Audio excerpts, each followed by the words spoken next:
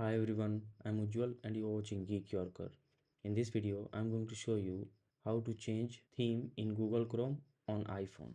So to do that, if you are looking for the option in Google Chrome, then you can't find the default way to do it.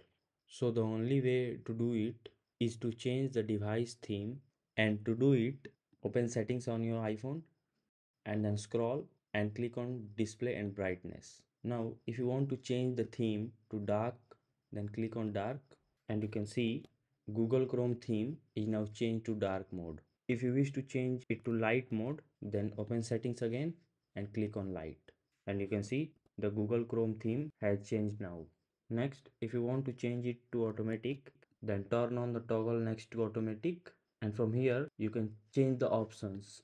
You have these two options, sunset to sunrise, or else you can custom schedule the theme, and the Google Chrome theme will also change accordingly.